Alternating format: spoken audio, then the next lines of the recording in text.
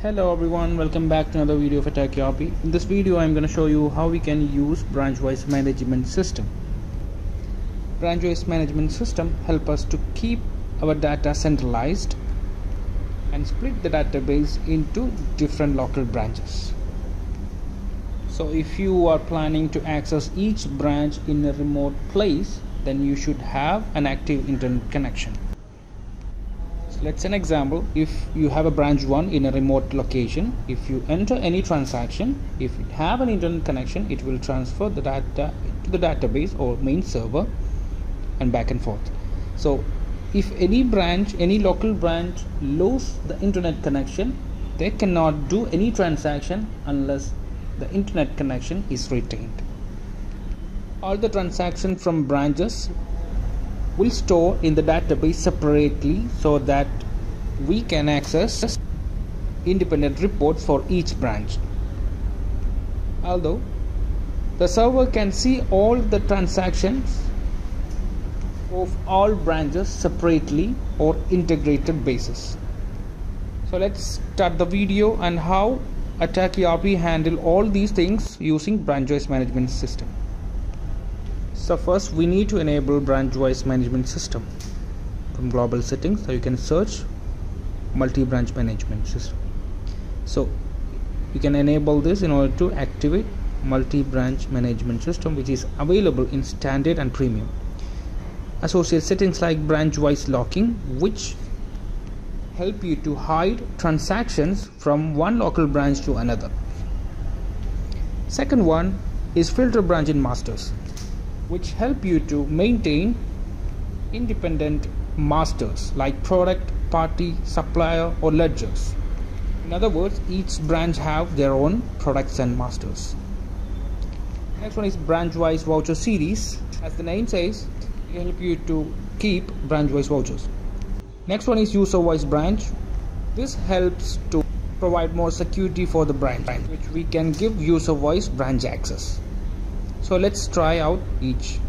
So first one, we need to create branch and depots as required. For example,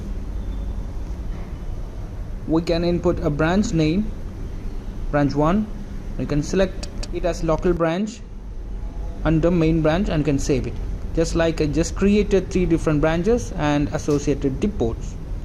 You can see name here. You can select type under main branch, you can save it accordingly. Also, if it is depot, you can input the name, you can select type as depot, and also you can select the branch which hold the depot.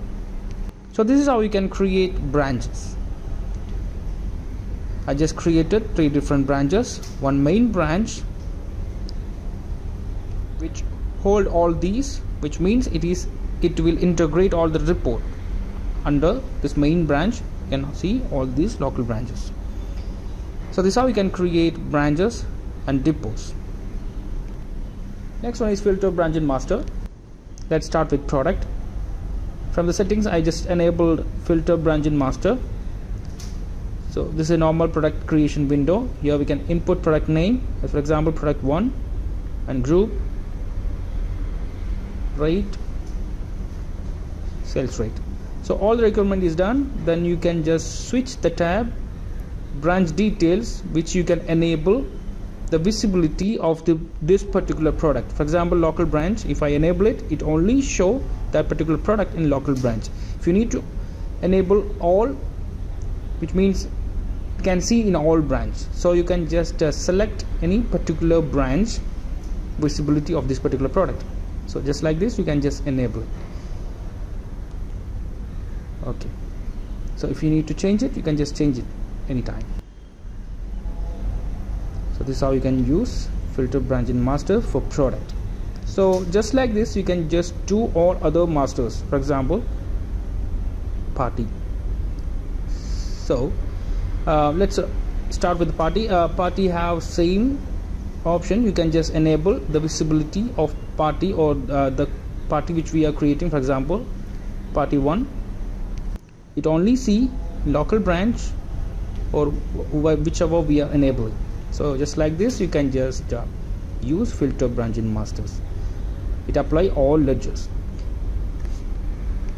Next one is branch wise voucher series. Here you can just open it, you can select your branch, you can input voucher series, the starting voucher series. For example, for local branch 1 LBA, and you can save it, or else you can just add more. For example, the second branch 2, we can input another series LBB. Okay, so it start with LBA1, LBB1, just like this. It will start for each branch transactions. Next one is user voice branch. So first of all, we need to create a user. As you know, you can create employee just like this. You can select employee type,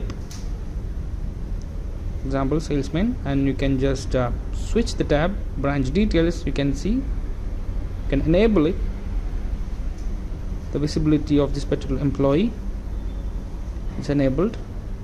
Now you can give a username and password for this particular employee. For example, I'm just giving 123. Save it.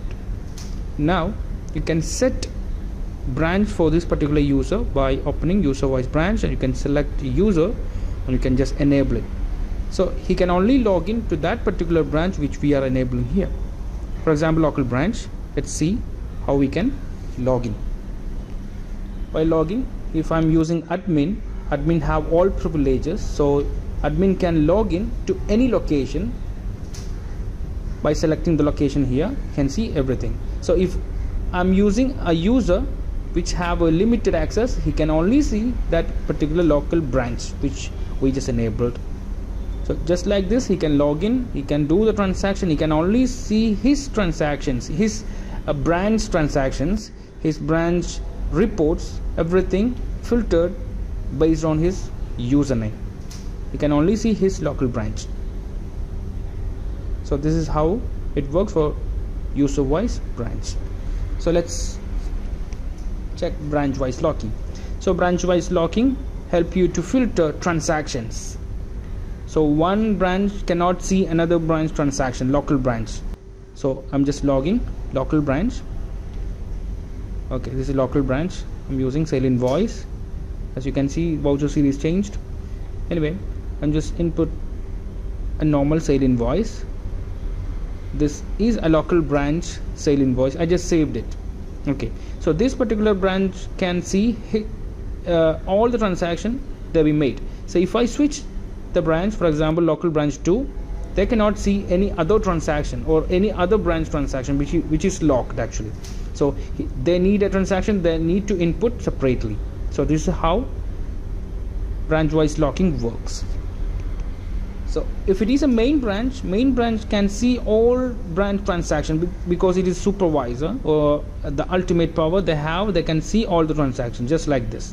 So a main branch can easily check the report, all the reports. They select main branch, it shows all the report. If they select local branches, it shows independent reports. So this is how a branch wise management system works.